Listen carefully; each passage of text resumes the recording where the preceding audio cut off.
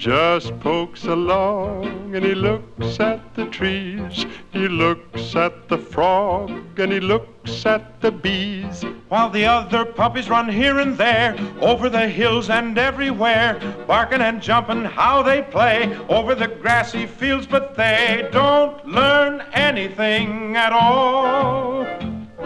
The Poky little puppy, he looks at the flowers and he looks at the toad. He watches the birds dust themselves in the road. When the puppies come home at night, they find old Poky is miles and miles behind. They eat the rice pudding and go to bed. The mother starts crying, shaking her head, and then you hear her softly call, Poky little puppy. He comes home and sees all that rice pudding there. He eats every bit, then he climbs up the stair. With a smile on his face, he says, haste makes waste. You have to stop, look, and learn as you go.